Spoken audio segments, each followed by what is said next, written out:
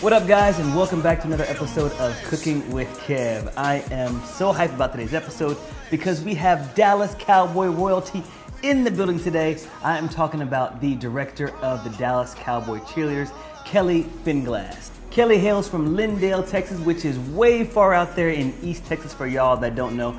We don't know it either. That's how far out it is. So Kelly began her time with the Dallas Cowboys Cheerleaders some time ago, so she is very seasoned.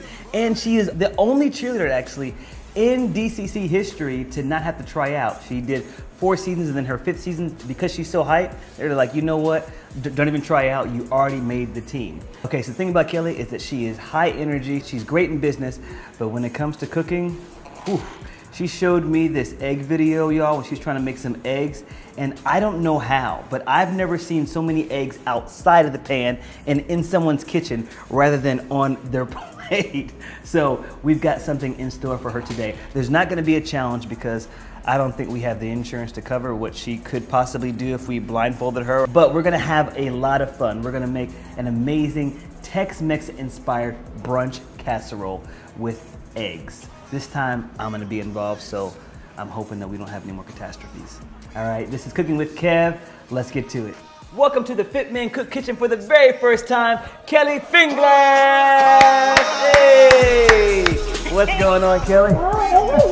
I'm excited to be here, and I'm scared to be here. This is not my world. It's not, but we're gonna have a lot of fun today. I love your energy. Oh, thank you. You too. Bring such high energy all the time. Now, just walk us through this egg fiasco. Oh my gosh, my egg explosion. My life is a little over scheduled, so I'm big on multitasking, but I try really hard in the mornings to have my quiet time. I go outside and I have a water fountain, and I have my feng shui spot, and I do my little devotional. I also have a Shih Tzu. I have a dog too, her name's Sugar, and she gets groomed once a month.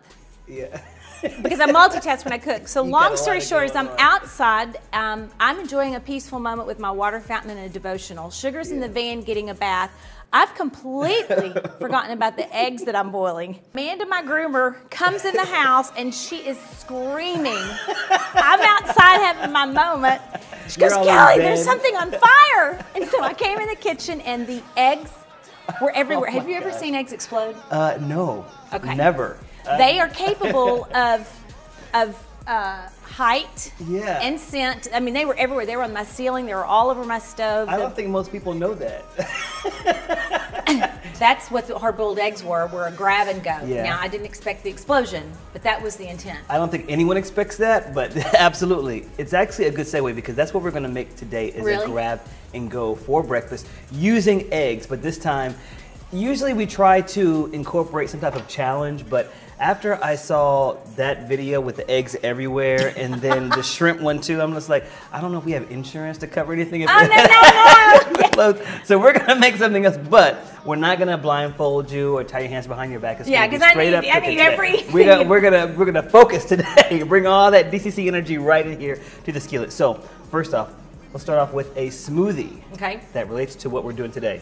Cheers. Cheers. What is in this smoothie? I want you to taste it and tell me. And the hint is right here as well.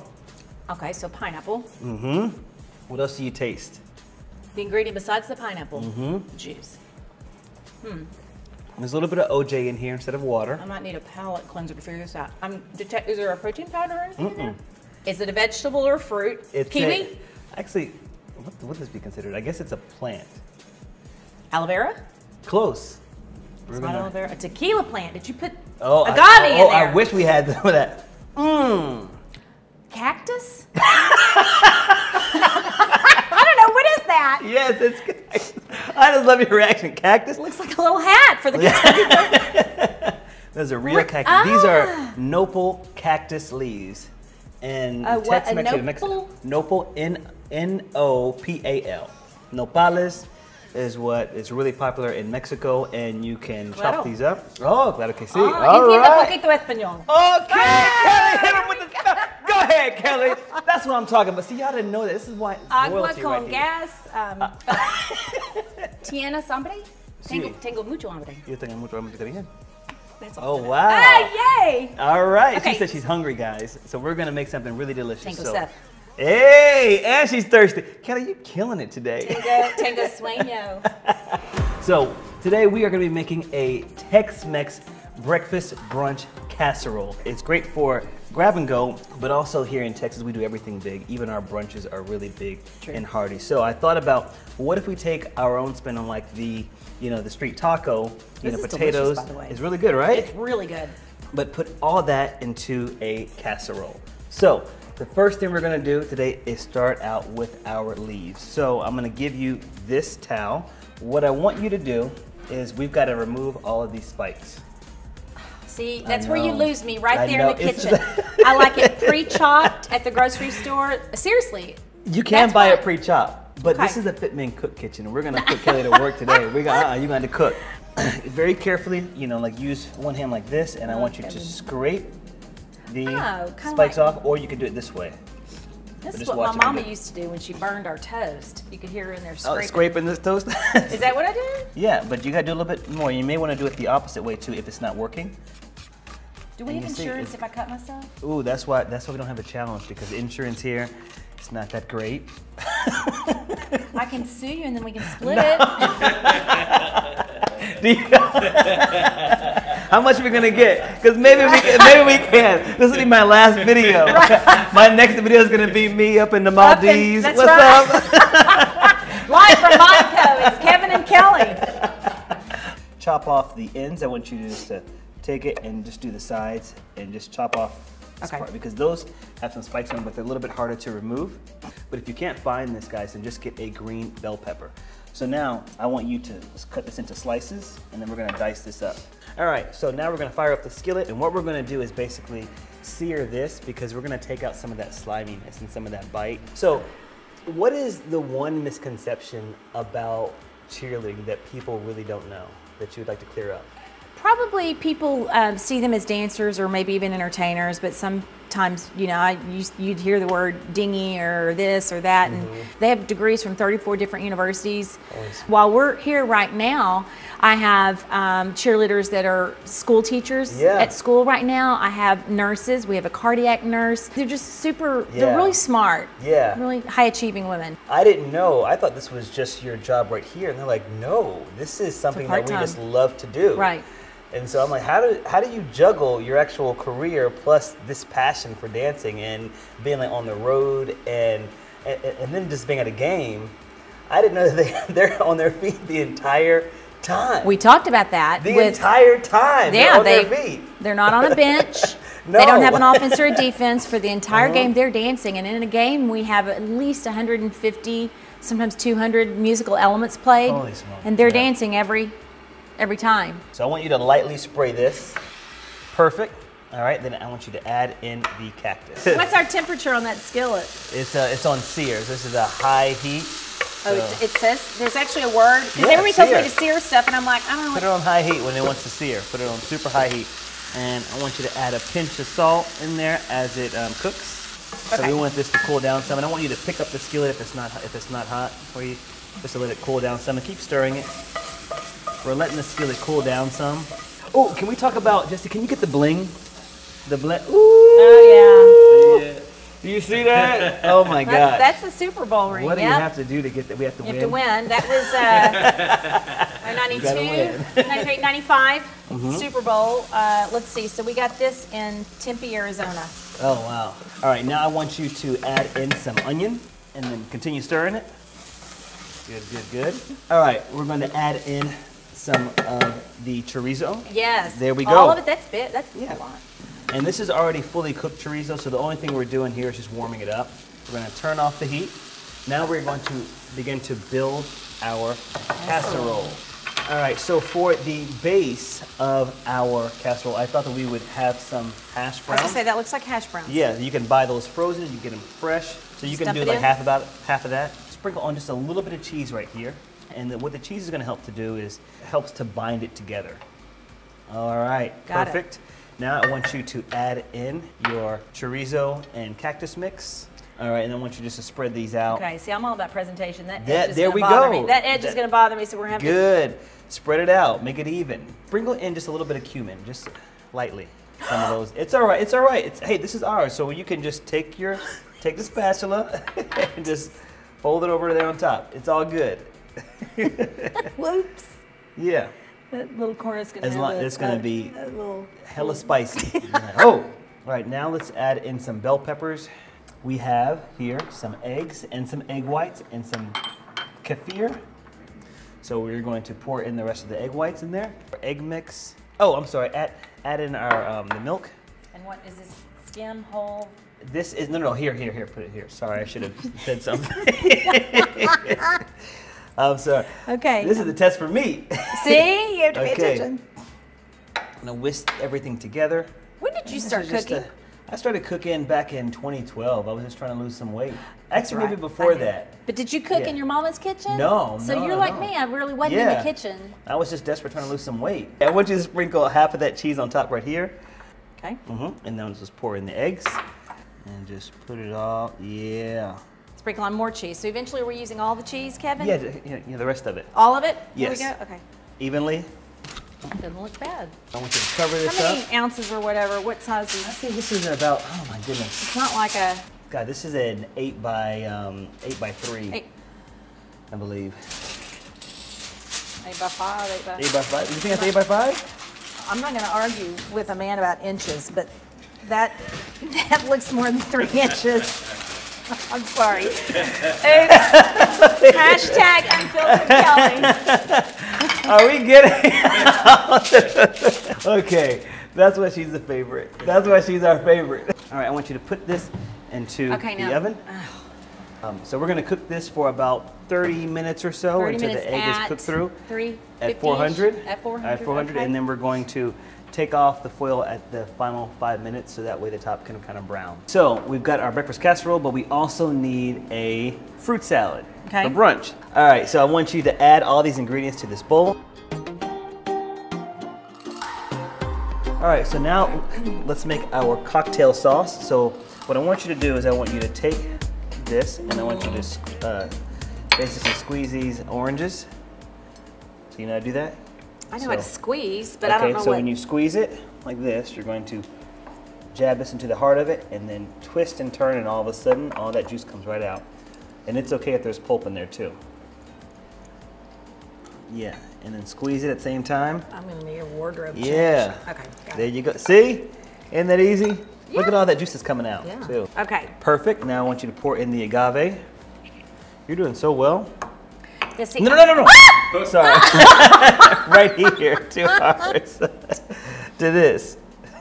I got to be really specific with my instructions. Yeah, I thought I'm sorry. She scared me. I was like, oh no, what did I do? Now we're gonna. This is our cocktail. Now I'm gonna pay attention. Now I'm talking. That's that multitasking. I know. My Shih Tzu's getting the bath out. You understand why we didn't blindfold her or do anything else?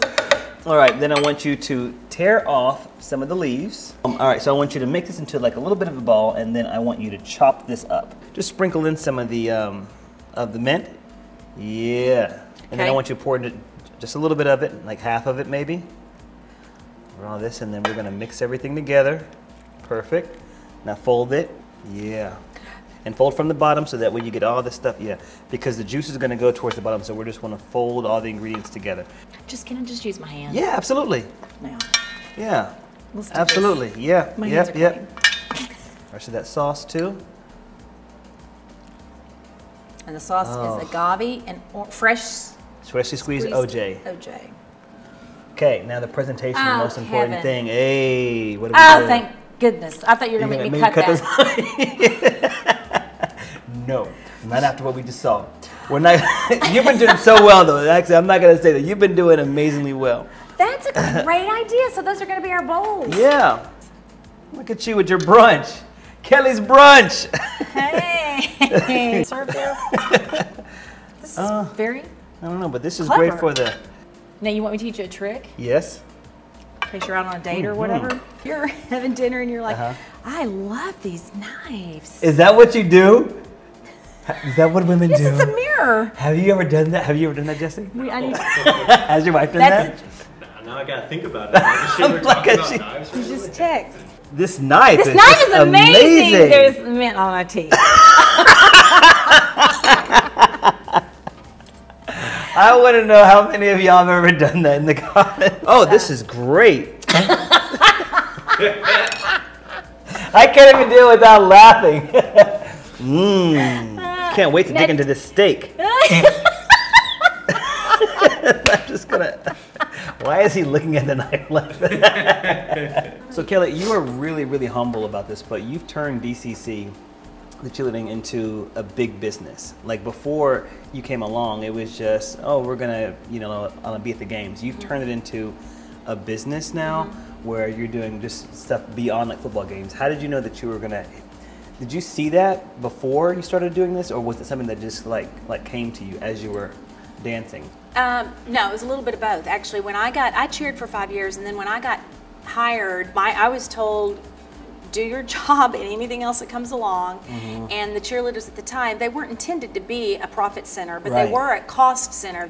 We were losing money because the cheerleaders were designed to do community relations and just dance at the sidelines. My challenge, my first year in my role, was to take us out of the red. They're losing money, make that department at least pay for itself. I moved it, I wouldn't say numbers, but we went from operating a loss my first season to the next year was a small loss, and then we started making profit. Wow. But my degree's in marketing, and then my passion's in the people, so I didn't want to sell out. So I took the things that I knew the cheerleaders were good at that we could expand our footprint, like camps. A lot of our cheerleaders are dance teachers, so I started camps for kids, dance and cheer camps.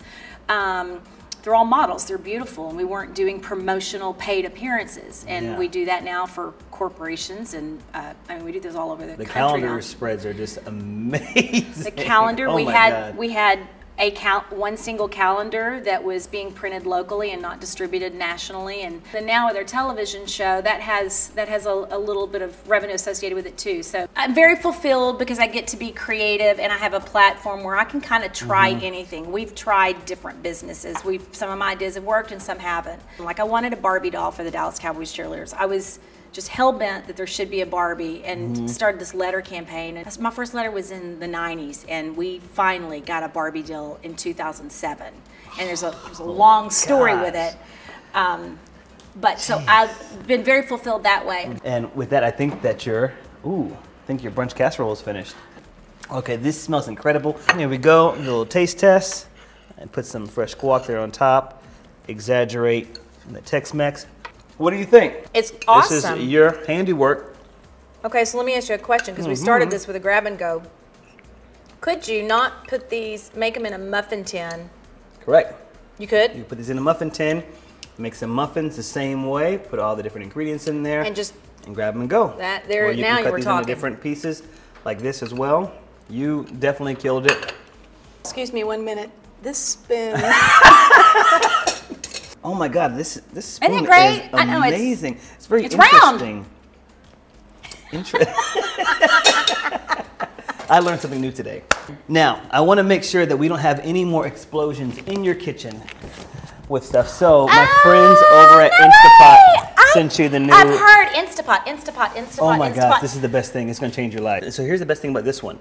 You can put the eggs in there in a little basket and then walk away because it has an auto timer. The walk away factor is important. Right, for you, and that's why I thought about you. I was like, well, this is good because she can just put this in there and walk away. She can go and do her devotional and not come back to hell in her kitchen after she spends time with God. Can I do red beans and rice in here? Absolutely, you have to. With like Yeah. fresh dry beans, not Correct. a can. That's the way you should be. That doing it. okay, that's gonna be my first thing. Yeah. Do you have a red beans and rice recipe? Now, if But you're do it gonna at give me a Instapot. toy, I then know. you've got to. See how now she's calling me out. Now I have to do a In this. red beans and rice in the Instapot. There we I will go. do that. All right. FitMenCook.com. It's easy to find. You can also get these spices on Amazon. I've already done she's that. She's a forever plug. Get you a friend like Kelly. You didn't tell me a joke. Oh, what was the one I had yesterday? What did the buffalo say to his child when he went off to college? Buffaloes, college kids, buffalo, bison. Oh my God! How did you guess that? Oh! I swear to you, you saw it process. We're going to Vegas. Oh, she can't go to Vegas. We're going to Vegas. Keep it real. Keep it. Oh my God. Forget the cooking. We're going into comedy. Oh my God. That's awesome. Oh, You're the first person to guess. That was so textbook. Man, now Jesse, you suck. See when she broke that down like that? Full-blown savant. Okay. I did. Yeah, I pieced it together. College kids, son, bye, son. Oh my gosh. Thank y'all. Peace.